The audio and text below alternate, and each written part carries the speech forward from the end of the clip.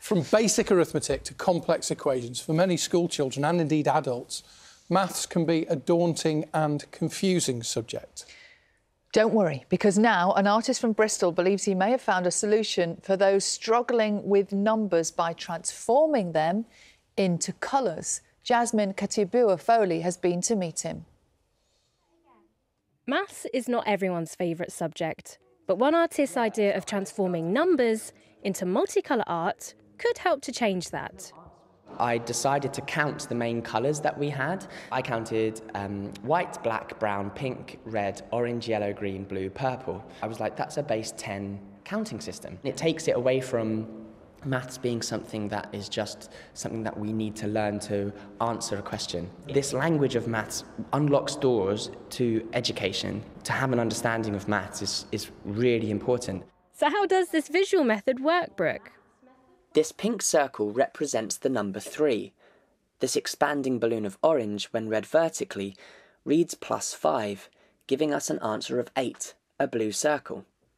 It can be read in any direction and in reverse, and opens up a world of unendingly beautiful patterns. The same applies for multiplication and utilises the power of imagery to retain important number facts. 36 divided by 4 is 9. Well done. After learning the technique and putting their equations on butterflies, pupils at Crawford Primary seem to be getting the hang of it. Because you don't need to use numbers and it's easier to remember. This inspires me about how the colours are formed with numbers and how interesting they are. If I'm stuck on 3 times 4, I know it because I can just look at my headband. Especially in Year 4, there's a big government pressure around the children understanding all of the times tables. This way allows them to think a little bit more deeply about the times table. Any method, any approach to teaching maths, to presenting maths, to getting people to engage with maths that is new and that is potentially going to help overcome that mental barrier that people have, or people who have maths anxiety or dyscalculia, any way of helping people to engage with the subject, to me is just a huge positive. Wow, look at all this maths flying in the sky. This new technique is making the future look promising for people who suffer from maths anxiety. And it's clear that those who have had a go are already getting very excited for Jasmine Katibua-Foley, BBC News.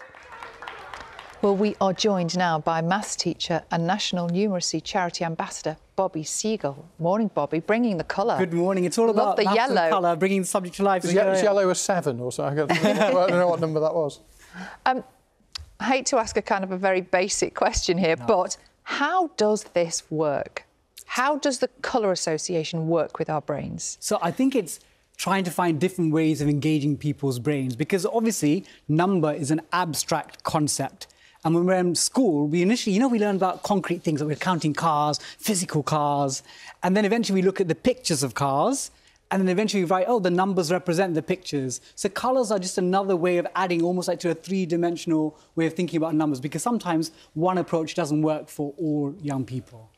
And is that what this is all about, making it more accessible maybe for children who don't understand written numbers? I think you're right, because with young people and adults, sometimes they've got a negative experience of maths in school, and then whenever they see a maths question for the rest of their life, they're like, nope, I can't do it, not for me. Or they, as adults, a tax return, nope, I can't do my tax return numbers. So if anything can help young people or adults, and if that includes colour like this method, I'm all for it. Why do we get so frightened about maths?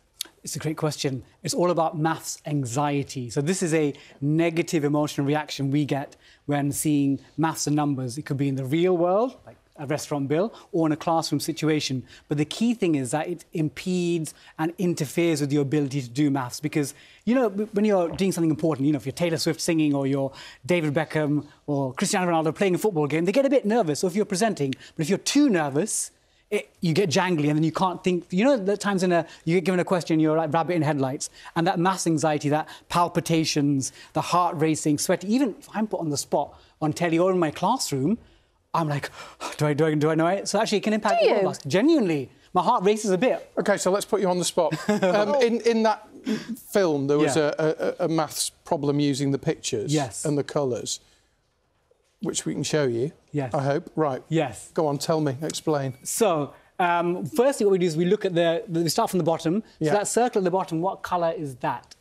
The circle. Purple, number 9. Yeah, so that is a 9. Yeah. And then the triangle is which colour?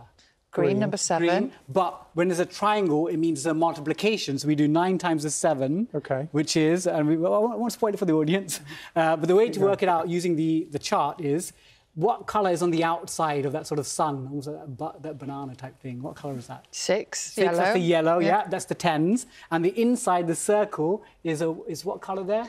Pink. Pink, yeah. So 6 10s and 3 units, or 3 ones, as my students will correct me, so 63. So just another way for young people to engage with maths, because sometimes, you know, when we've got students who are looking at numbers and column method, grid method, and they throw their hands up, sir, I can't get it. Whereas you're like, I see, have a look 9 at this. times 7 is 63, I see. All right, OK. And it just gets them engaged. It's a whole new way of... I guess when you've had a lifetime of doing numbers, it's a whole new way for your brain to work. But if you can train young people who maybe can't do the numbers, that's the way to do it. And maths is a language. Again, if we had aliens who came down today, they would still understand prime numbers the same way we do, but they might count in 15s or 27s because they've got 27 fingers. So colour is just another way of representing numbers. Do you think the way we teach maths has changed enough?